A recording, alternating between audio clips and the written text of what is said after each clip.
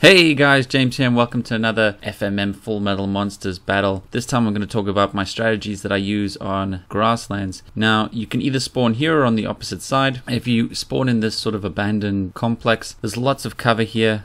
Nice for flying dinosaurs. You can see there's a few tall areas, but once you leave this area you're pretty much out in the open. A usual strategy is most people go straight down towards where the giant waterfall is, but for me I like to go up this way and then kind of attack the central area. I think like this is a good point of attack because you can look straight across. Ooh, there's another one there. Let me just get these guys.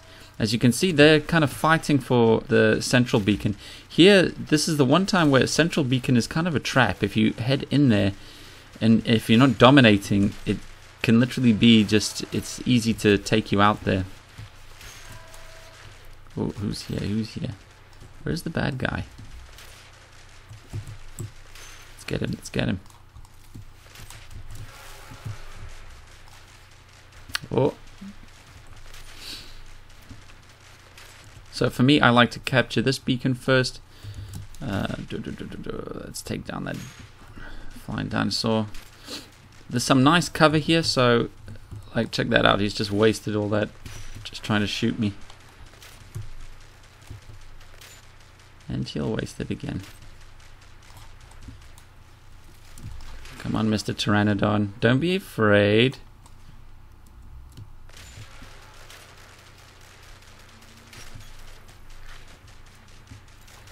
And he's done for. Oh. Take some cover. Ah, I'm not hiding, I'm preparing. Yeah, nice. So you see, this is obviously my dinosaur is level 10, but still, there's nice cover here. This guy really doesn't stand a chance, you know. It's quite frustrating, I think. It looks like I'm not leaving, but that's part of the strategy.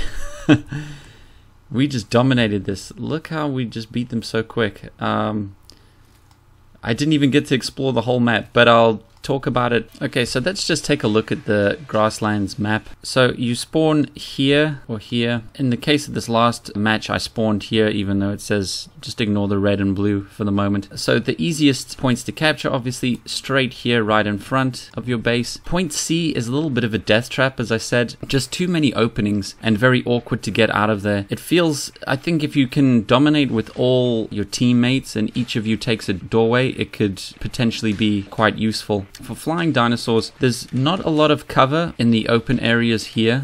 All this is wide open. So your main cover points, if you're a flying dinosaur, is there's tall buildings here and here. And actually, if you manage to reach the central area with a flying dinosaur, it can be fun. You can go in and out of the roof, but ultimately you don't last very long as a flying dino in that situation. And you saw in the video, the guy had his Pteranodon and he came in. This area, it's one of my favorite beacons, lots of cover. You're kind of controlling this passage and you're keeping an eye on that passage and you're still shooting the guys central point C. So this for me is really power position. This area is just too wide open and you're just cannon fodder for everyone. My feeling is if you begin here, you have more of a home advantage. I don't know why that is. I feel the guys here, they have a bit of a longer journey to get to the central point C. I'm not sure what it is. I think it's this stretch of road here is just maybe a little bit longer for them. I think it's supposed to be equal, but it just feels a little bit longer. I've never had a situation where I start here and win,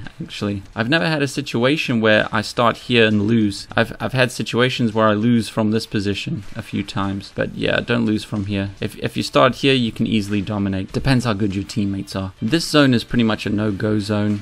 Lots of cover in this area. There's also cover here, but it doesn't feel as good as this area. It feels like most of the battles occur around this region and everything on the outside is just easy frags. So that's my strategy for grasslands. Thank you for watching. Thanks for subscribing. If you have any comments or strategies that you'd like to share, please share them and I'll see you on the battlefield.